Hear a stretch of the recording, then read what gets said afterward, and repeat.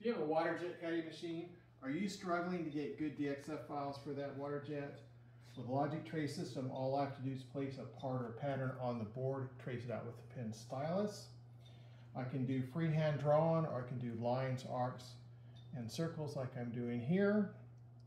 There's no measuring, it's very fast and accurate. The boards come in two different accuracies, 1/100th of an inch or 5/1000th of an inch, great for a waterjet. They also come in multiple sizes. A 44x60 is the most common size sold, but I also have smaller ones, and I have the ability to connect boards together and trace very large patterns. But just trace the pattern with the pen stylus and get a great DXF file in a matter of minutes. There's the outside, let's add the inside holes. I'm going to do 3-point holes, just do 83 points on the circle. I'm not going to adjust the diameters. I could if I wanted to, but I'm just going to trace them. Then I'm going to save a DXF file, and then I'm going to load that into my waterjet cutting software. There it is. It looks great. Got one more circle. Let's save the DXF file, load it into the machine.